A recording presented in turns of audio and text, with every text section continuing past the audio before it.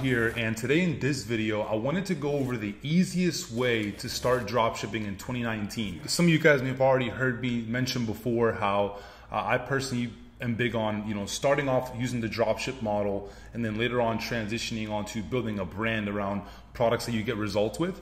Now this video in particular, it's going to focus on the beginning point, right? Getting started. Whether you're looking to get started or you're in the middle of getting started, I guarantee you're going to get value from this video.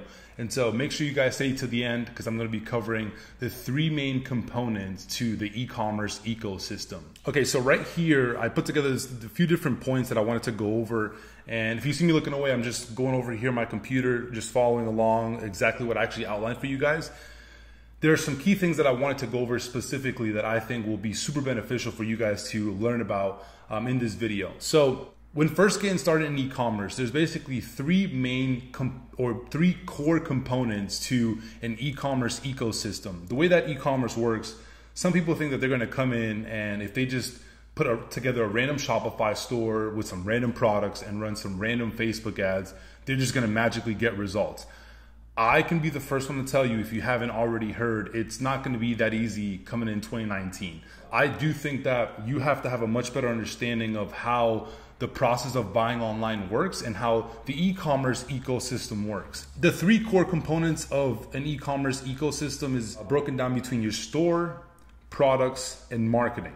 Those are the three things that you have to have down when first getting started if you want to actually get real results. We're going to kind of go over these three in particular and kind of go through some key points in between them. I typically start off and recommend for anyone that's just getting started, after you decide whether you want to go niche or general, you want to obviously then transition onto potentially looking at some products, but the main focus initially before you launch anything should be on the store.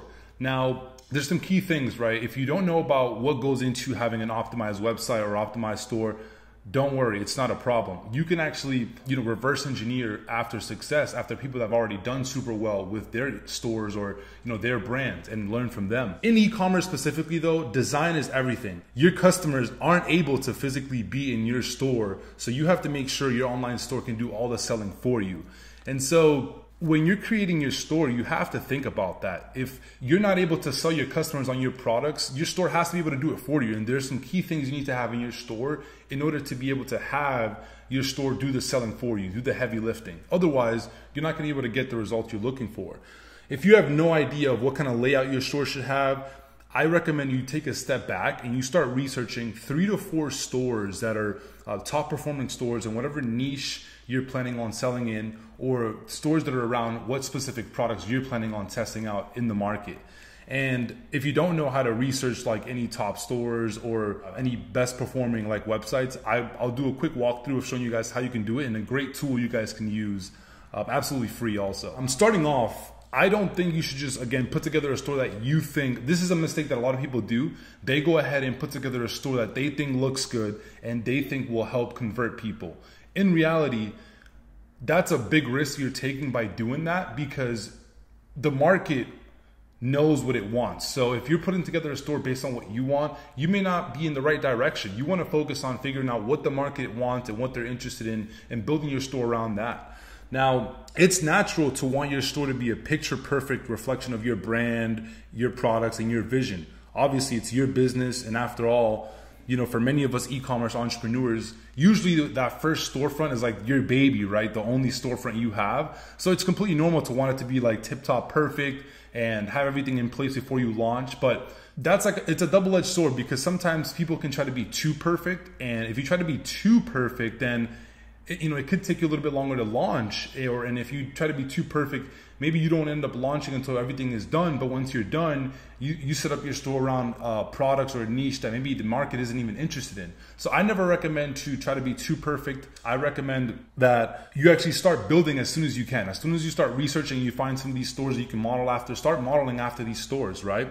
You want to make sure that you spend your time building as soon as you have enough info and enough resources to kind of build from, because you want to start testing as soon as you can. I learned this theory from a few mentors, one of my main mentors actually, and it's testing with a minimal viable product. You want to figure out if the market is how the market is gonna react to your store with a minimal viable product, or a minimal viable store, right?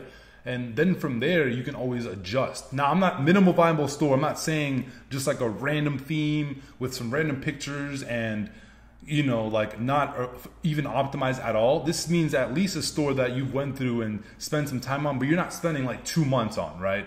So that's what I wanted to kind of make sure I got across. As you're looking to bring your site to life and launch it, you want to keep in mind, you can always make changes, right? It's not like your store, like once it's set up, it has to stay like that. You can always make changes later on. The main point that I want to have you guys understand is when you're going through and you're setting up your store, have enough done to it where you can launch, and obviously customers still respond well to it, but you're not spending all your time trying to make your store look like Amazon, for example, off day one. Because if you do that, and again, you're in the wrong niche, and you're going after the wrong products, that can end up delaying, you know, the results you're looking to get. So that's as far as the store goes. Now, products. Products is one of the biggest things when it comes to, you know, drop shipping or e-commerce overall. And people do seem to make a lot of the same mistakes when it comes to actually finding what products to sell. And I wanted to kind of clarify on one of the biggest mistakes that I see a lot of people make. And this is going after products or choosing products to test or sell that they are interested in. Now, I actually can attest, I personally did this mistake myself. Like I'm the first one to admit, when I first got started into e-commerce, I decided that it would be a good idea, because I'm into fitness and working out, why not go ahead and, you know, choose products around the fitness space, right? And then market to people that are also interested in fitness. So I thought because I like these products, other people would too. And I learned the hard way that that's exactly how it does not work, because the market will always tell you what it's interested in, not vice versa, right? You can't tell the market what they want. They're going to tell you what they're interested in. Starting off, you want to make sure you don't do the same mistake. You want to make sure you're not going out there and just randomly picking these products, or, you know, you're deciding what you're going to sell. I am a huge fan of, and a big believer that you should choose what products you're going to sell and test based on data and research. That's how I do things. That's how I train the team to do things. And so that's something that I recommend for you guys as well, because that's how I've gotten my results. I haven't gotten results from, I have a joke that I say with my friends, by winging my product research, right? Just like guessing what products I'm going to choose.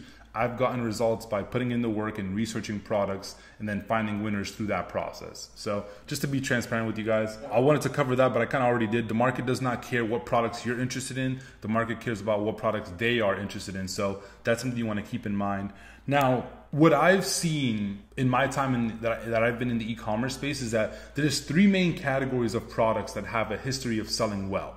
And the way I got these 3 categories is I just took a step back and I spent some time researching some of the best performing products within the last few years, and then some of the best performing products right now up to date. The first category of products that have sold really well that I've seen is problem solving products. An example of a problem solving product is actually, some of you guys may have seen it. There was this ad going around for these posture corrector devices. You like put them on, and they basically help you with your posture, right? Keep your posture nice and straight, keep your chest out, your shoulders back. That product right there did extremely well, right? If you actually look on AliExpress, and if we actually check on here, which actually we can do really fast. If we go on AliExpress, right? I actually had it pulled up because I wanted to show you guys. Right here, I looked up the posture corrector. I just did it for the sake of time. I already had it looked up. So if you look for the posture corrector, there's multiple suppliers that have 10,000 plus orders. This supplier has 12,000. This supplier has 25,000. This one has 31,000. This supplier has 32,000. And it keeps going, right? Some of these have less. Now, this product did extremely well, and there was numerous people promoting this same product. One of the reasons why that product did really well is because it solved a huge problem, right? The problem of people not being able to have their posture straight, right? People hate slouching over or not having their back straight. And so because of that, it did extremely well. Another example, another category of products that I've seen do really well is passionate products, products that are based on a specific passion. I've seen those do also super well. A perfect example of this is just recently there was a rose teddy bear that got a lot of traction, right, for Valentine's Day. I've seen numerous people build stores around these specific products and also build a brand around these specific products. In this video, we won't be talking too much about building a brand and kind of how you do that, but if you check below this video, me and my business partner put together a free training showing you guys how you can actually get started using the dropshipping model like we're going over now, and then how to transition onto building a brand around the products that you actually get results with.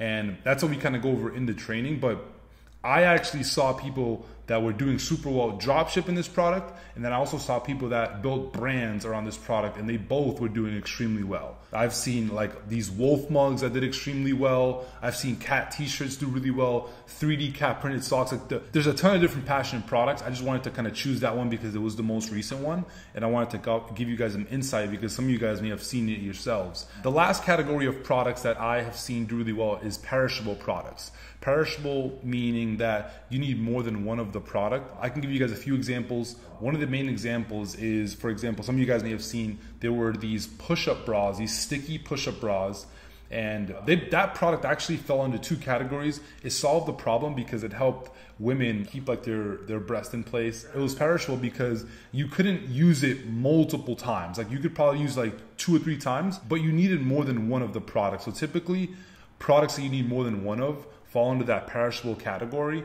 and they're products that do really well because customers need to buy more than one.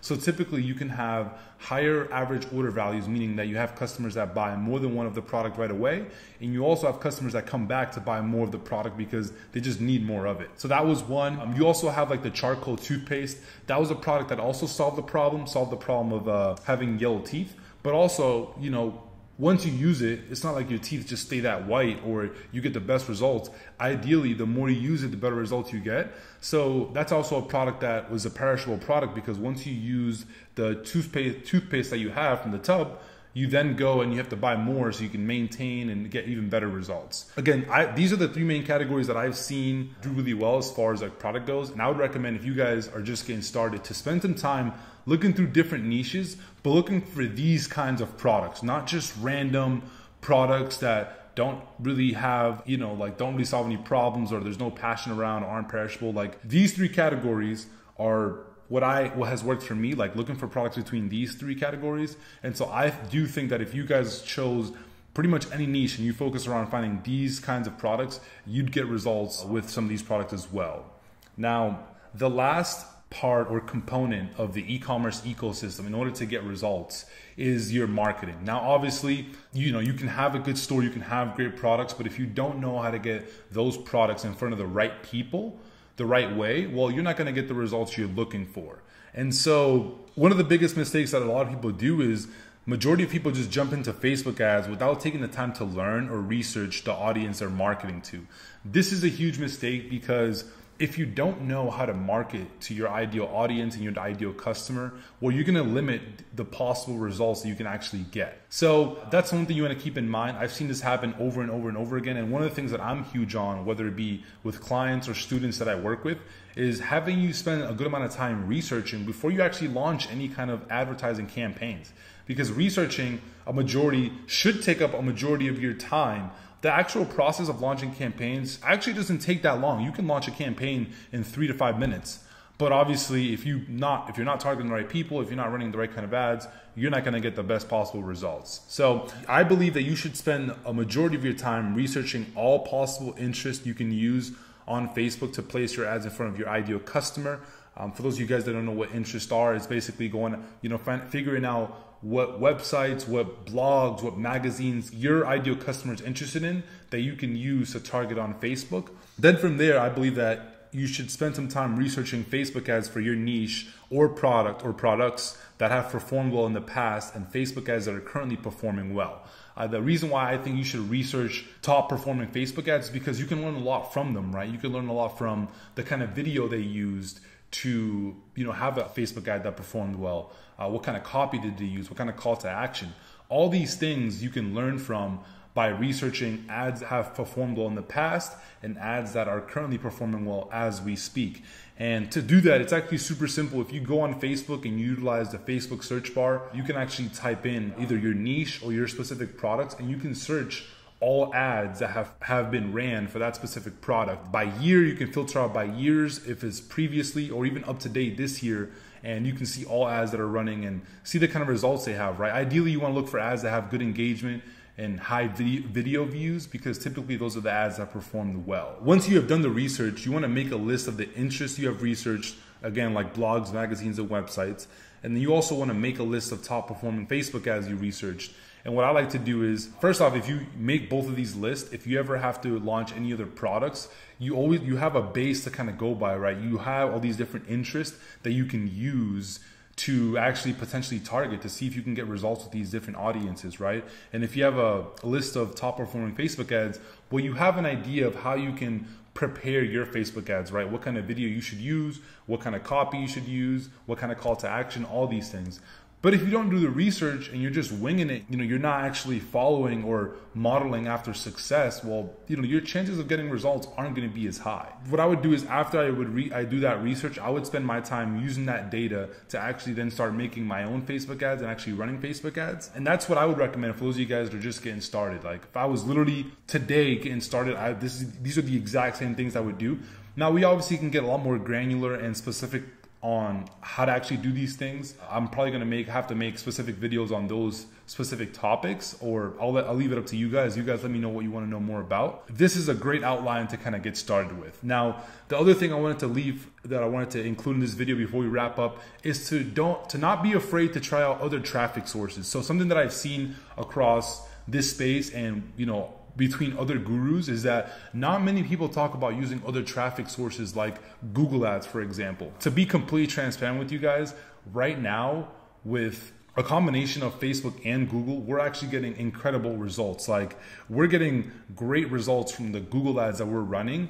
And at times, or actually times, we're getting lower costs per customers with Google Ads than we are on Facebook. So I'm going to be making more content around Google Ads as well, because I do think it's super valuable to your business. Anyone that's in the e-commerce space, if you're not running any Google Ads, you're only focusing on Facebook, you're going to be missing out. Because what actually works really well is a combination of running both Facebook ads and Google Ads.